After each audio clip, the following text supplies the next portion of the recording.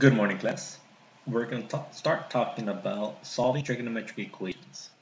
Now, to solve trig equations, we have to talk about some algebra stuff and some basic identities. Now, the basic identities that we're going to be using, I'm referring to this purple paper. These identities that we did practice a while back, and we should still have memorized, but we will always have that purple paper in front of us in case we need to review stuff. Especially these Pythagorean ones. Cosine squared plus sine squared equal to 1. And then from there, we'll talk about we will review how to derive all the rest. Okay? So, how do you solve trig equations? Standard algebra techniques, including factoring. And we have to isolate the trig function on one side of the equation. So you do not need to copy this down. I will have this page uploaded on Schoology so that you can look at it and use it as reference.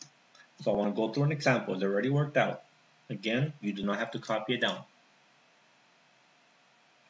If I ask you to solve this equation, find the value of x that will satisfy this equation.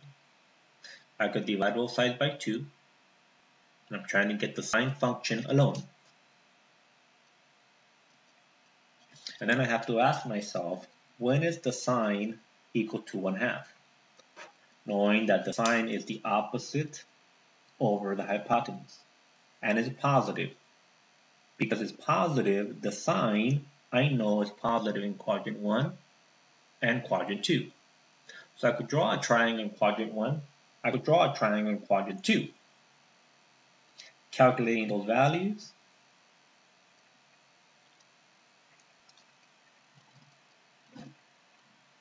knowing the sine is opposite over hypotenuse, that is a 30-degree angle, and in quadrant 2, opposite over hypotenuse, that is only the reference angle of 30. The actual angle is 150. So that's where I'm getting these angles from. In radian mode, pi over 6, 5 pi over 6. So this equation has two answers. Two angles that will satisfy that equation. Now, we also know that the sine can be 1/2 at a whole bunch of other angles. And I'll ask you to pause real quick, take out your calculator, and verify that. Take the sine of 390 degrees, the sine of 510, sine of 750 degrees, sine of 870. They all give you 1/2. Now I could come up with more angles that will give you 1/2. And I'm going to ask you to identify every angle that will give you 1/2. Now, how do we do that?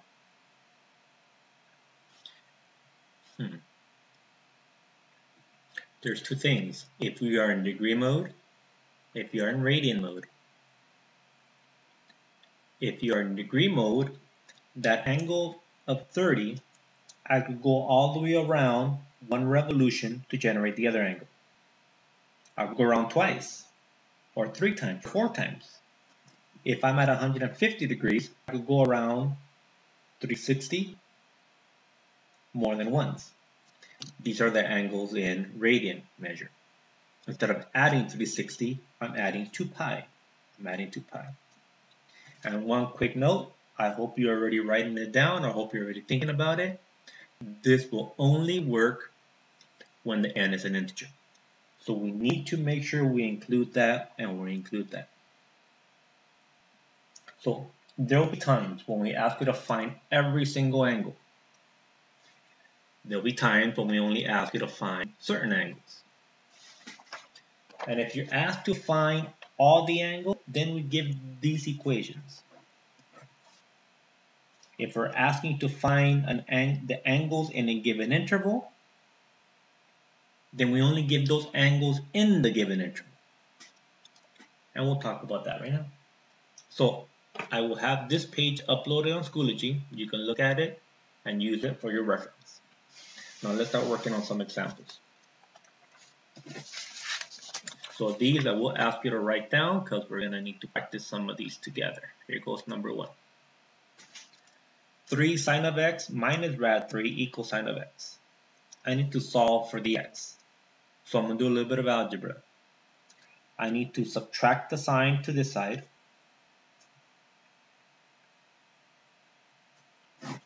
It'll give me 2 sine of x. I'm going to add rad 3 to the right. This is some algebra. I need to solve, so I'm going to divide by 2.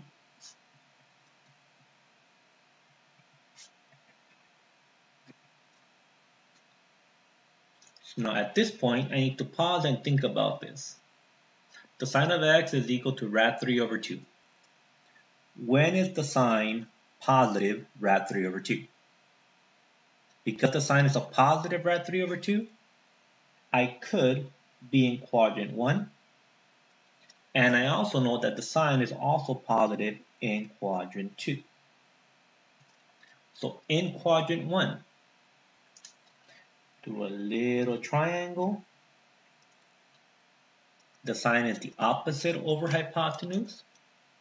That's rad 3, that's 2. I recognize this angle. It's a special angle.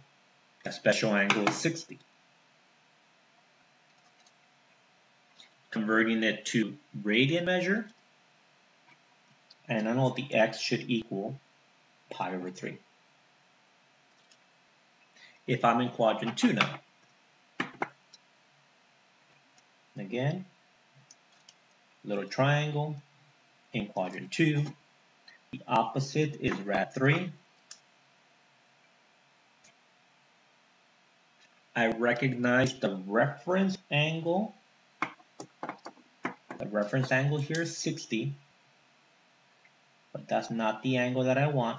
The actual angle is that. So if the reference angle is 60, the actual angle is 120. And knowing that I have 120 tells me that the 120 degrees, the specific degrees, the actual angle is 2 pi over 3. Now, these angles are going to work. But if I go back and read the direction carefully, it tells me to find all values. All of this. So, this is not all of them. That's only 2 of them. But I know that if I add 2 pi n to that angle, meaning I go all the way around, and then add a 60, it'll give me the same value. Here in quadrant 2, I go all the way around, and it'll generate the same value. So these are the equations that we're looking for. Now, these equations are only going to work when n is an integer. So I need to make sure that I include that when n is an integer.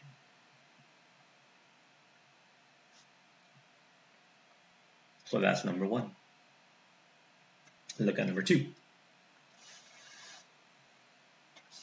If you want to try it, pause the video, work it out, and then push play. Okay, here we go. So I'm going to start by trying to isolate the cosine. I'm going to subtract 14 cosine of x to this side, and I need to add 7 to that side. So when I subtract 14 cosine, I get 4 cosine of x. If I add 7 over here, I'm going to get 2. I could divide by 4 and get 1/2. So now I have to figure out the angle that's going to work. Cosine is 1/2. So when is the cosine positive 1/2? Cosine is positive, I could be in quadrant 1. cosine is positive, I could be in quadrant 4. Maybe we should review that all students take calculus. Quadrant 1, everything is positive. Quadrant 2, the sine. Quadrant 3, the tangent is positive. Quadrant 4, the cosine is positive. That's why I'm going to draw that one here, quadrant 4.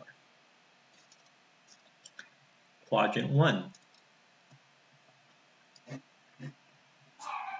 The cosine is adjacent hypotenuse. Adjacent hypotenuse. This angle here is rad 3, or this side is rad 3, which means that this angle here is 60.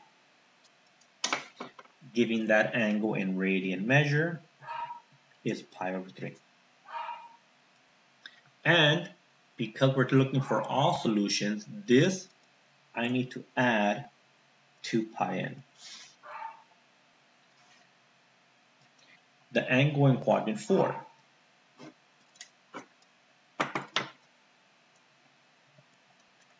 The cosine is adjacent hypotenuse, which means that this angle here, this reference angle, is going to be the same angle as that one. 60, the reference angle, keep that in mind. The actual angle that I need, that I'm looking for, is that one right there. That angle right there is 300. And so that angle you need to convert to radian measure. And doing a quick calculation, that should come out to be 5 pi over 3 plus 2 pi n. This will only work when the n is an integer. Make sure you include that little extra thing in the bottom.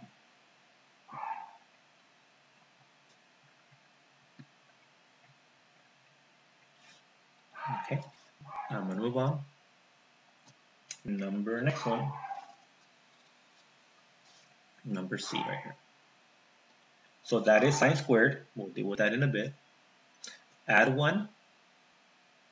Divide by 4.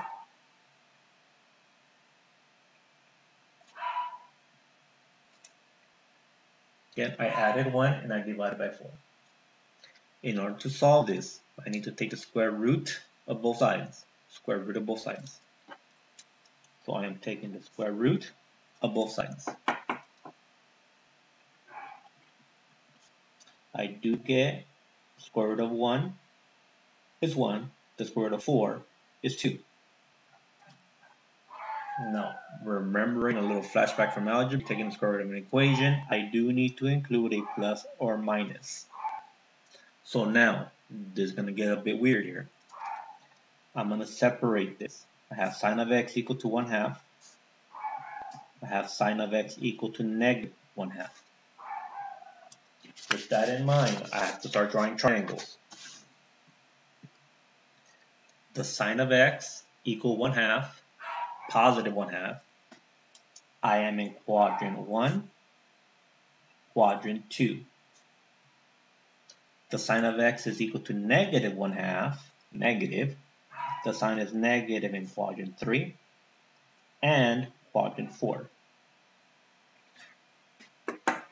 So think about what's going to happen here. I need to figure out the sine being a positive 1/2. I'm going to draw 2 triangles, one in quadrant 1, one in quadrant 2. The sine is negative 1/2. I'm going to draw it in quadrant 3 and in quadrant 4. And don't freak out. The angle or the reference angles are all going to be the same. So here, quadrant 1, the sine is positive 1/2, opposite hypotenuse. This angle is 30. In quadrant 1, x has to equal to pi over 6.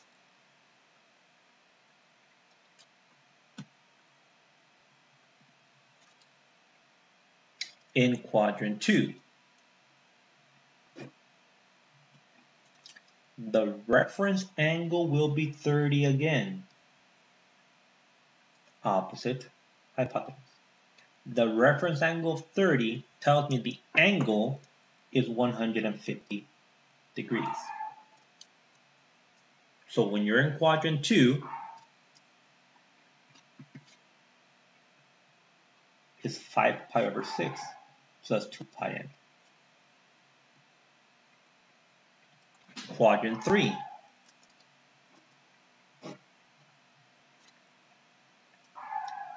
opposite hypotenuse. The reference again is 30. The actual angle is 210. Well, 210 gives me the measure of 7 pi over 6 plus 2 pi n. When you're in quadrant 4, the angle is 330 degrees. This is the radian measure.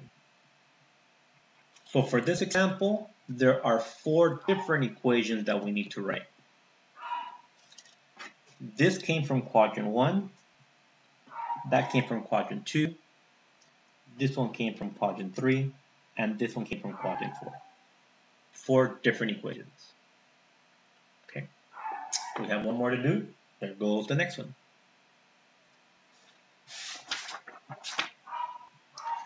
Rad 3 cotangent of x plus 4 equal 3.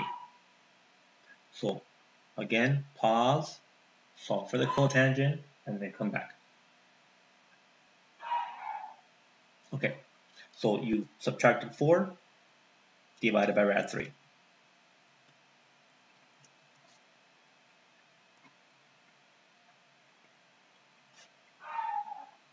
So we'll have the cotangent of x equal to negative 1 over rad 3. Now, because that's a cotangent, I kind of like to deal with only a tangent. So if I know the cotangent of x is that, I know that the tangent of x is the reciprocal. And the reciprocal is negative rad 3 over 1. So let's talk about that.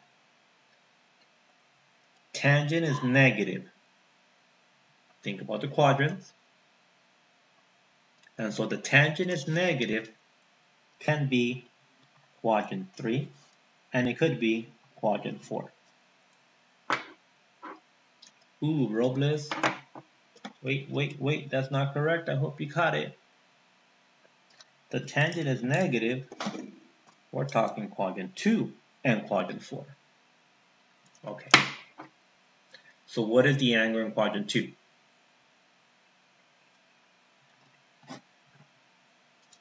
The tangent is opposite, adjacent. This is negative. The reference angle is 60. The angle is 120. When you're in quadrant 4, the reference angle will also be 60, which means that the angle is 300. So when I write this in quadrant 2, changing that to radian measure. When I'm in quadrant 4, changing that to radian measure.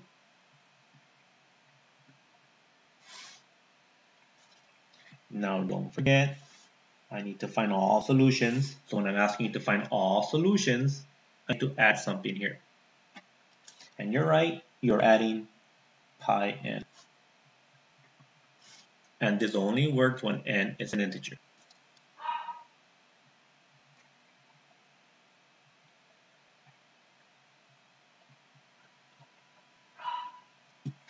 Okay, so normally in class, I kind of pause and let you figure out what I did or what I did wrong and figure out what happened, what's the difference. Well, I hope you can tell there's a difference between this one and the rest that we did.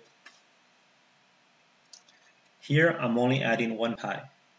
I'm only adding 1 pi. And we're only adding 1 pi because we're talking about a tangent.